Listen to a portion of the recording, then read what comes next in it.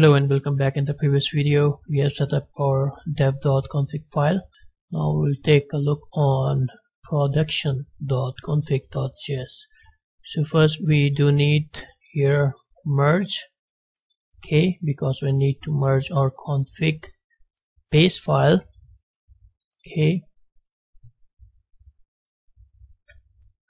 and we also do need our .environment, WebPack and path as well. Okay, copy all of this from here and go in here, paste all of that, and copy this from here, paste it here, and we also do need copy and paste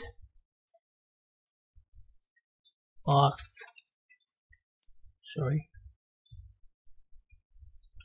const path, and require our path, and in here we need our production.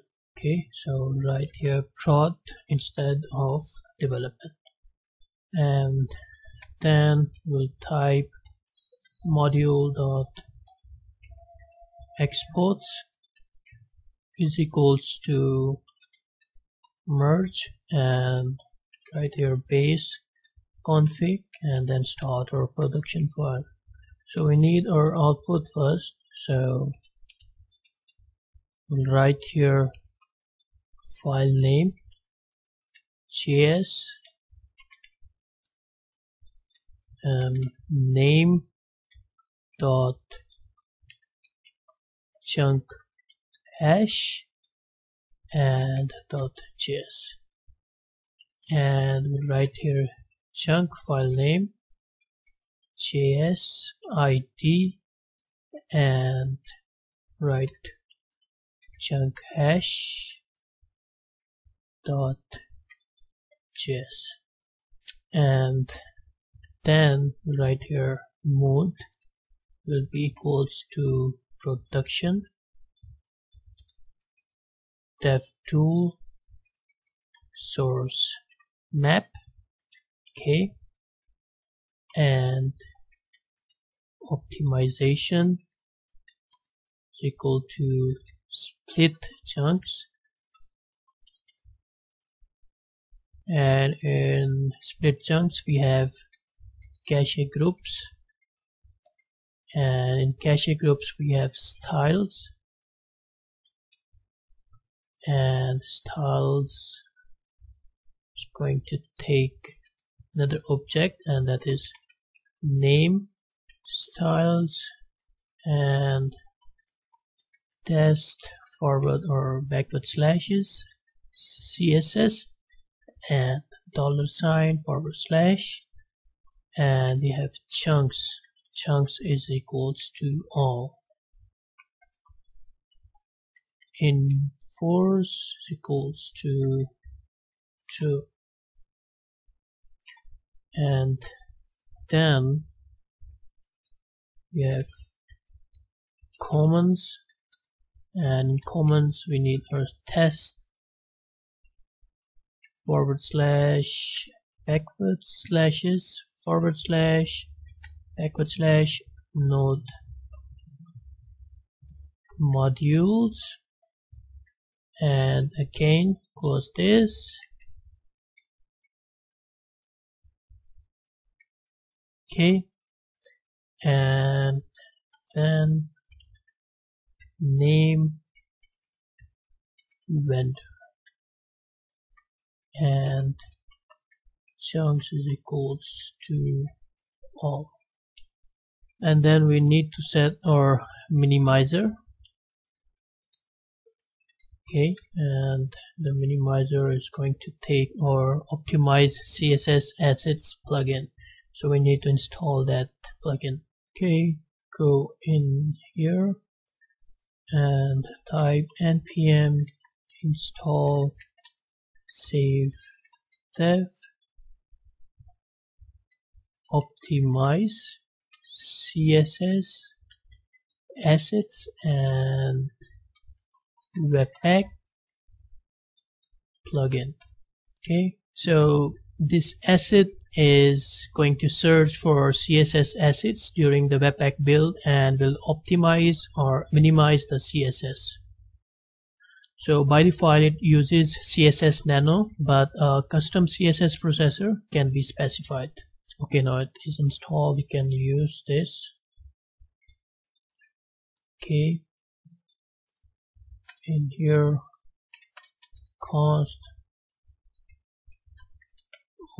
optimize CSS asset plugin require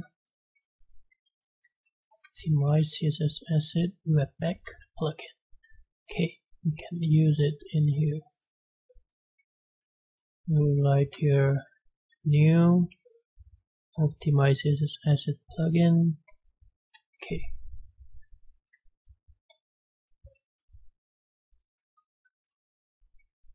Then in here we'll write plugins. Okay, so plugins will be equals to our new HTML Webpack plugin.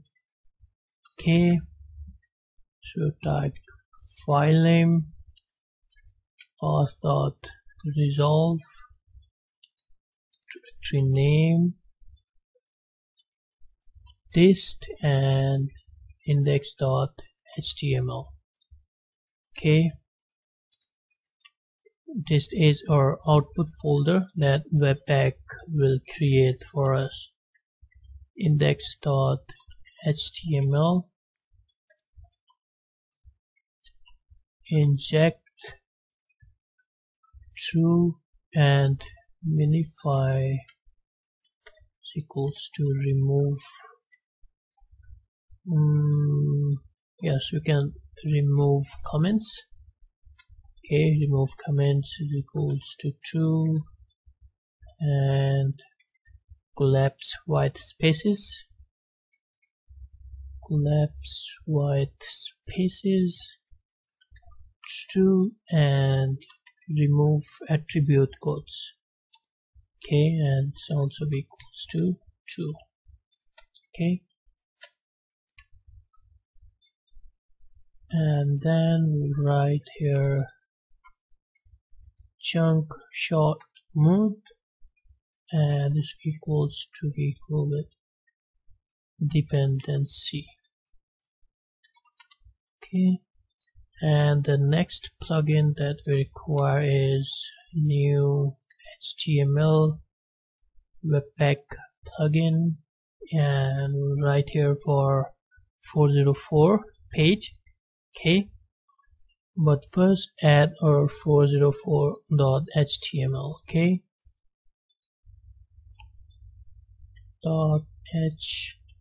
.html. okay, go to index.html, copy this code and paste it here. Okay,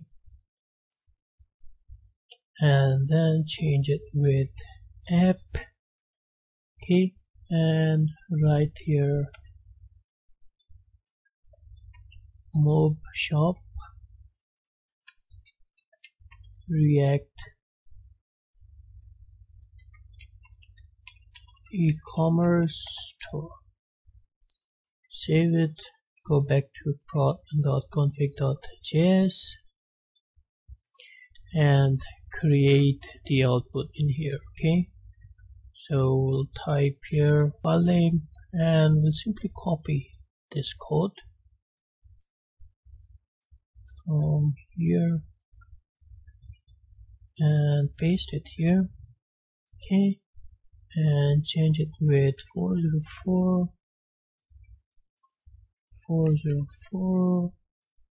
Okay, and we can also copy this and paste it here.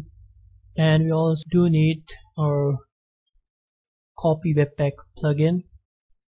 Go to your dev and copy this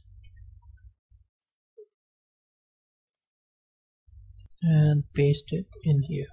Okay, and we also do need here our new webpack define plugin, paste it here. Okay, so if you notice, we require the same configuration file with the same project inside our development and inside our production. Okay, we'll add our separate configuration file from our Firebase inside our project. Okay, place comma here and go to the next line. Okay, we need here workbox plugin for our service workers. So we can go inside here, you can type npm install save dev workbox webpack plugin, enter. Okay, workbox plugin is installed now. Go above. Okay, and right here cost workbox plugin. Okay, and require workbox webpack plugin, and now we can use it in here. Okay, we'll type here new workbox plugin dot generate service worker. Okay, and then right here cache ID. Cache ID is coding cafe, and service worker dest is equals to service worker.js. Okay, navigation fallback is going to be equals inside index.html. Navigate fallback white list, and it's going to set with double / and this one forward or /. Okay, this is the syntax here. You need to write as it is. So right here plus okay, and at the end question mark, and in here we need to write here first / and then /. Okay, now we write here client's claim true, skip waiting is equals to true, runtime cache, this is the array of objects.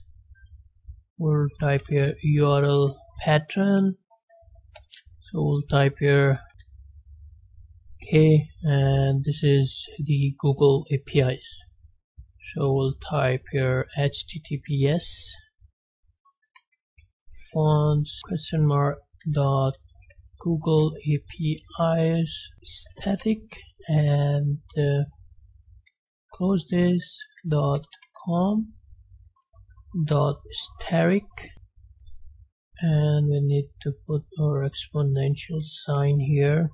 Okay, and then we need our handler. Okay, cache first. Okay, the second object will be our URL pattern new, and this will be our process dot environment dot Firebase DB URL.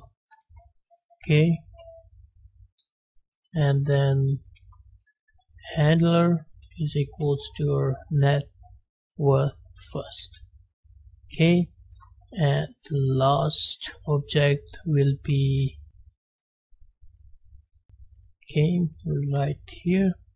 The last object is also URL patron forward double forward slash dot and asterisk, and handler will be equals to our network first.